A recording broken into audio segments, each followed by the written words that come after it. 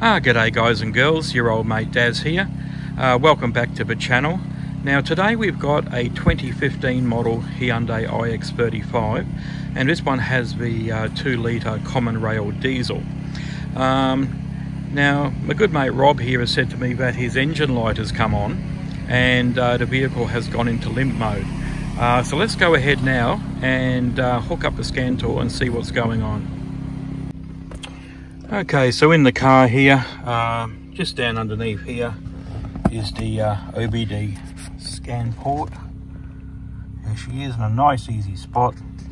So let's go ahead and plug this up, and we'll have a look at what's going on with her. Oh, that was easier said than done. Right, and the scan tool should now come alive using the vehicle's own electric.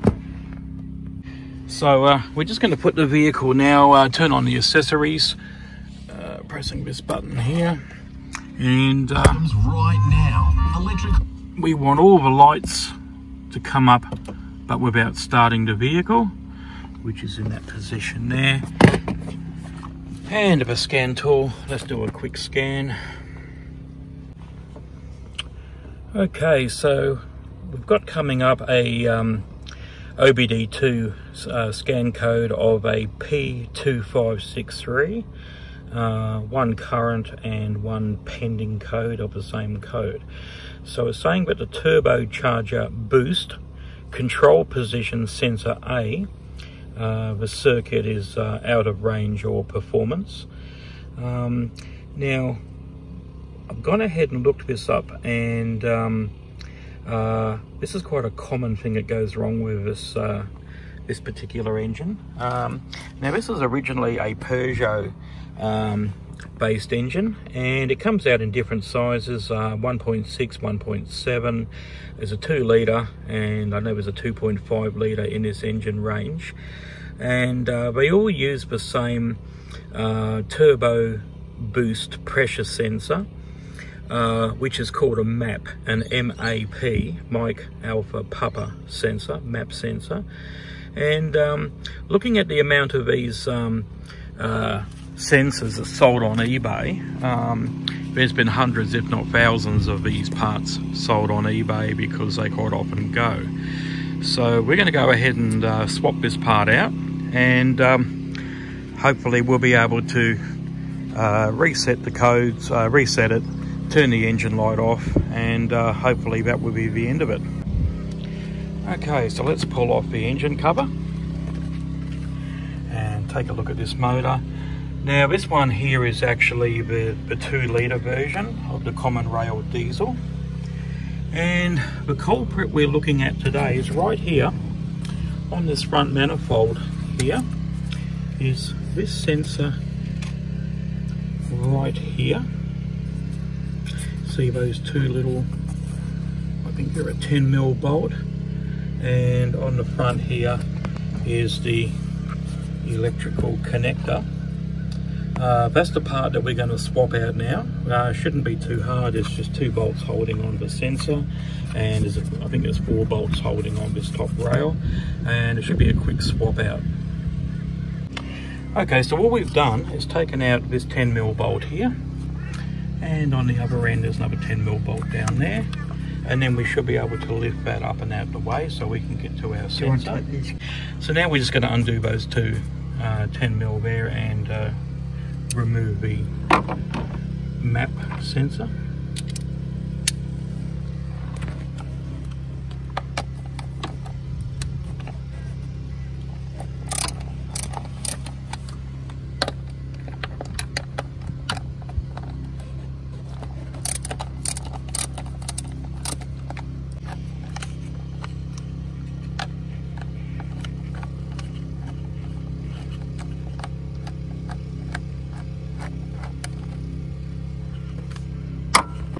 So the actual culprit, the part that plays up, is this part here. It's a 4-pin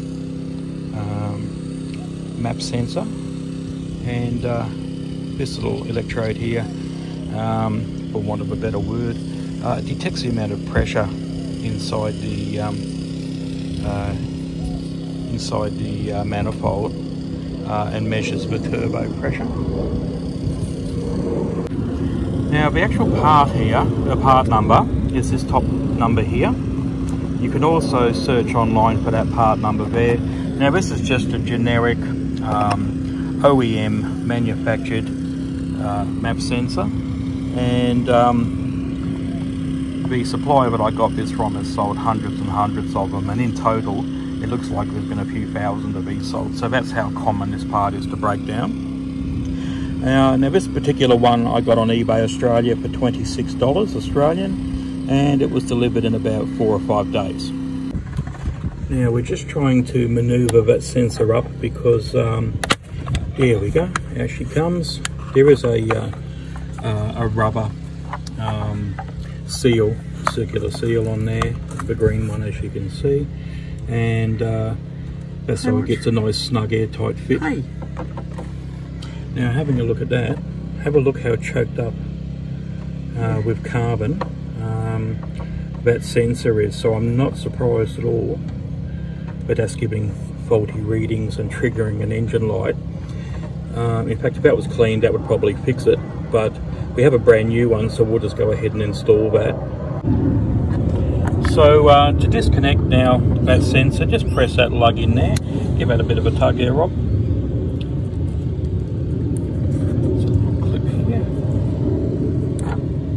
Okay, and that should wiggle off. Great. And if you have a look down in there, it's got the same pins as our one. Okay, so what we're going to do with our new sensor here, we're just going to wet around that green rubber ring on there. We don't want to lubricate it with oil or anything like that because it's going into an air chamber, an exhaust chamber. So a little bit of spit or something like that just to wet it enough so that when we push it in, it actually goes in tight and makes an airtight seal. Because if we push it in dry, we're likely to deform that rubber gasket, and it could put a tear or a split in it, or it could get crushed, and that won't give us our airtight seal that we need. So popping a little bit of spit around the green gasket there, that's all we need, because it's only going to get used once, just to slide it in so the green rubber doesn't get deformed, and hook it up to the electrical connector so we don't drop it down inside the works anywhere. Give it a good push in.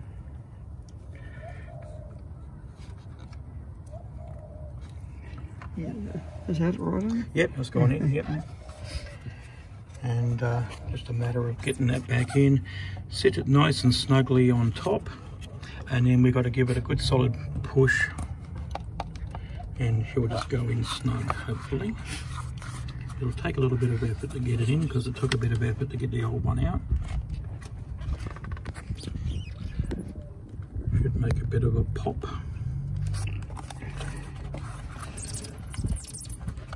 If it seems too hard to get it in, we can also put the bolts back in and tighten it down that way.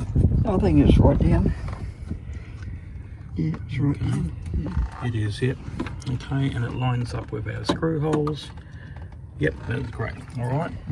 So now installation is just a reversal of the removal. We're just going to put our electrical connector back on. We're putting our two 10mm bolts back in, and I will then start the vehicle, run it for a couple of minutes, and then what we will do is just take the vehicle back to the accessories light using our scan tool, and with the accessories lights on, we will reset the check engine light, and it may even go out on its own. There is a chance of that, but if it doesn't, we will turn it off and reset it, and hopefully that will be the end of that problem. Now what we've also done with this vehicle is we put in some diesel fuel conditioner, diesel fuel injector cleaner, just to go through and give everything a bit of a clean up inside.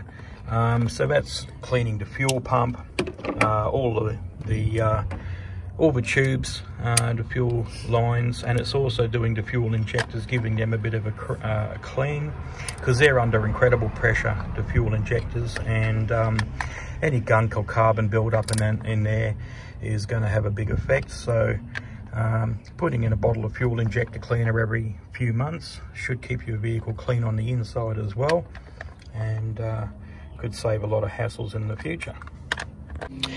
Okay, so with the new map sensor installed, we've gone ahead and started the vehicle up. The check engine light has remained on, and the vehicle is still in limp mode after about 1 to 2 minutes of running. So I've just gone ahead and cleared the code. There was only that one code, and we're now going to start the vehicle. Hopefully the check engine light will be out, and hopefully the vehicle will come out of limp mode. We just tried revving the engine, and we couldn't get much more than about 2,500–3,000 revs maximum out of it.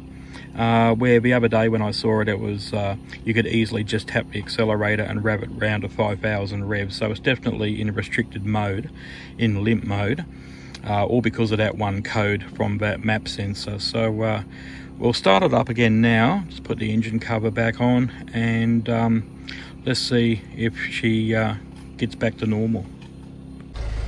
Okay, so good news. The vehicle's been running now for about 20 minutes, and the check engine light has not come back on, and the response is a lot better.